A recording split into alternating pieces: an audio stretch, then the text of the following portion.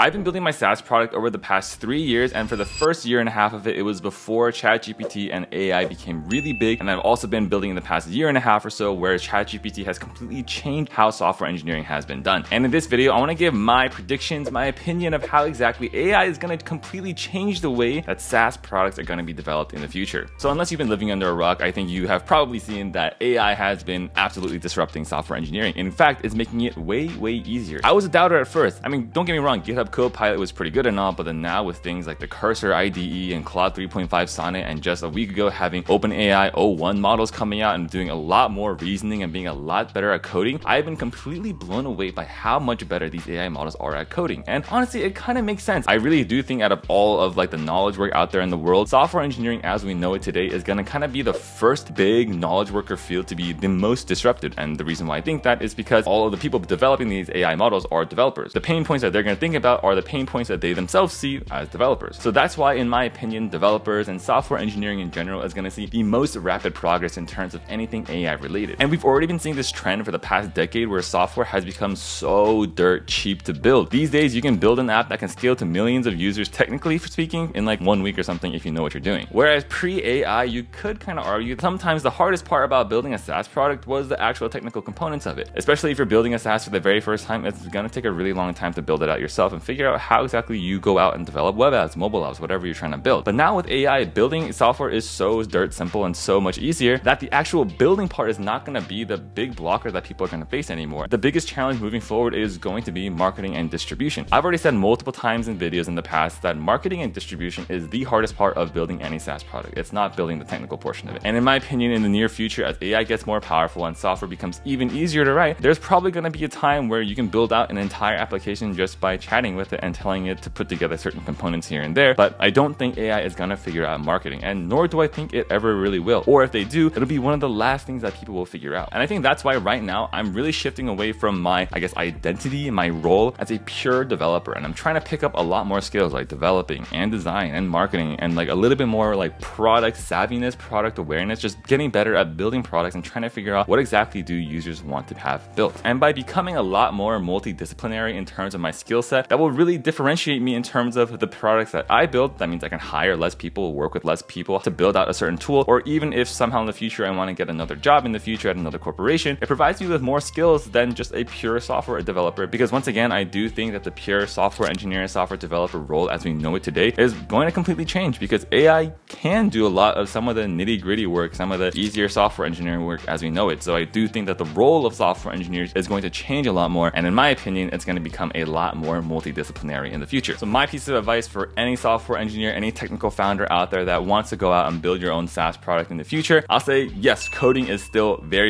important. And still right now, most people will probably not be able to build out a complete production grade application like just by chatting with it purely. But I do think in the coming years, the AI models will eventually get good enough to actually do that. So if you want to go out and build your own SaaS products, I think you should probably learn a lot more about marketing, whether that be search engine optimization, social media marketing, like guerrilla marketing, Reddit marketing, whatever that may be. Try to pick some marketing niche and try to double down on that and try to become a lot better at that, because I think that's going to be the real differentiator in terms of building and developing products moving forward. So those are my thoughts on how AI will completely change the game of how SaaS products are going to be made. Let me know your thoughts in the comments down below. Do you agree with me? Do you disagree with me? Fight me in the comments, roast me, whatever you want. But anyways, thanks for watching today's video, and I'll see you in the next one.